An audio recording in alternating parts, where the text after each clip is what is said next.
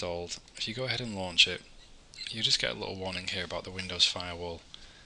Now the features of Cain that the firewall interferes with we don't actually need for this attack, so you can leave the firewall enabled and just go ahead and launch Cain anyway. Now one of the first things we need to do when we've launched Cain is to identify clients on the network that we can attack. So go to the sniffer tab and hit the start sniffer button in the top left.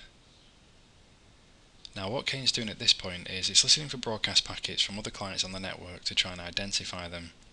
But because that could take a while, to speed things along, you can hit the blue plus icon at the top to open the MAC address scanner.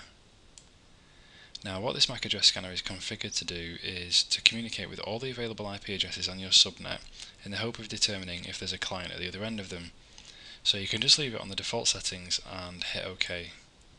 And you can see there that it's trying to communicate with all of the available IP addresses. And these are the hosts that it's found on the first pass. Now the device that I want to target is actually not shown up yet, and that's okay because these scans aren't always 100% effective, and what you can do is just hit the plus icon again, hit OK, and let it scan everything again. Now the device isn't there yet, so we'll give it one more try, and it's not shown up. Now what an attacker could do at this point is just initiate any form of communication with the target device.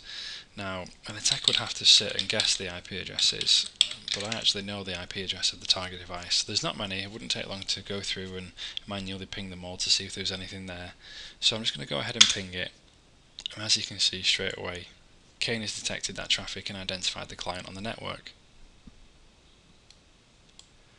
Now that you've identified the client, what we can actually do at this point is start the ARP poisoning attack. So you need to go to the APR tab at the bottom, and APR is just Cain's acronym for ARP poison routing. It's just a slightly different acronym for the same thing. And you need to click in this empty section here, and that will enable the blue plus icon at the top. So select the empty routes, click plus, and this is where you add a new route that you want to poison. So I know that the .100 address is the device that I want to target, which is my phone, and I also know that the .1 address is the default gateway.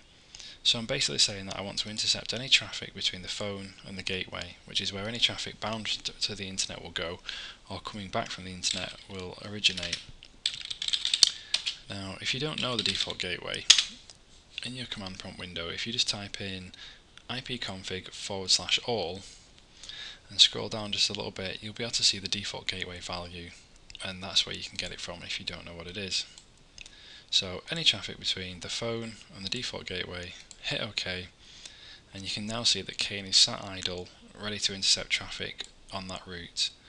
So if you go ahead and press the Start APR button in the top left, you can now see that Cain is ready to start poisoning that traffic.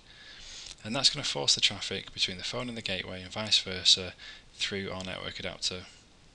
And you can see this little half routing icon here. That means that Cain has detected some traffic and is currently working on routing it through our adapter. And once that happens, that will change to a green icon and it will say routing.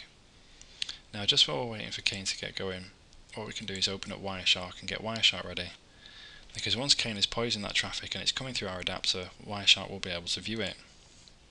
So you need to select your interface from the interface list. If you don't know which one it is, it will generally be the one with the most traffic on, so just look for the one with the most packets.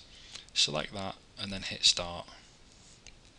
And again, just like we did last time, I'm going to set up a filter just to remove any traffic that we don't want from the results.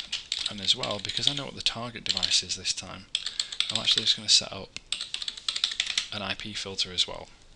So this filter here basically says we only want to see cookies, and we only want to see cookies for this IP address, which is the IP address of the target. So as you can see, Cain has now successfully started routing some of the traffic from the phone through our adapter, and basically anytime a cookie pops through, you will now see it pop up in Wireshark.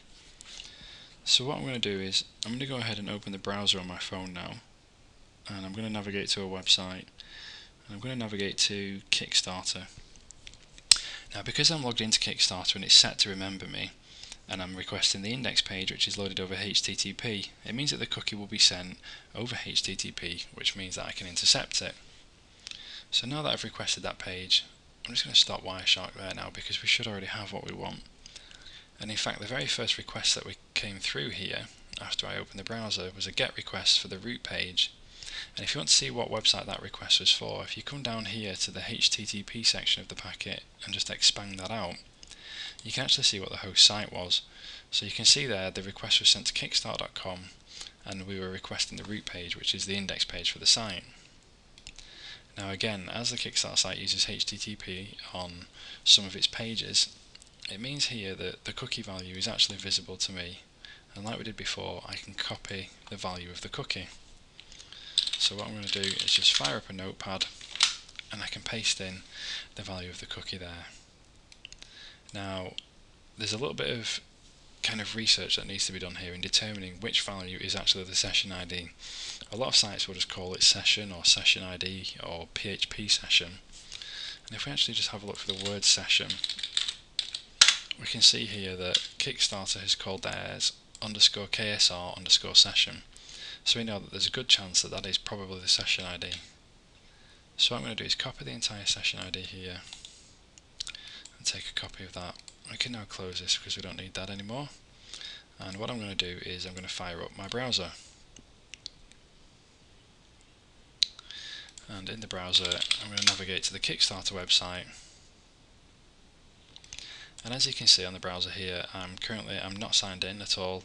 I've got the login or sign up links in the top right, but I've also got my cookie manager installed in the browser. So I'm just going to get rid of Cain and Wireshark because they can sometimes interfere with the browser, and what I'm going to do is I'm going to go ahead and open up the cookie manager.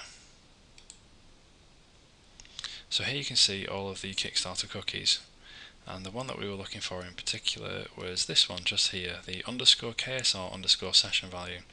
Now again, just to close that and show you, I'm not signed in here, it's prompting me to log in or sign up, so I'm definitely not signed into the website. So I'm just going to open that cookie browser again, come down to this KSR session, and I'm just going to select all of that cookie, delete it, and I'm going to paste in the value that we copied from the session ID that we've just copied out of the traffic from Wireshark.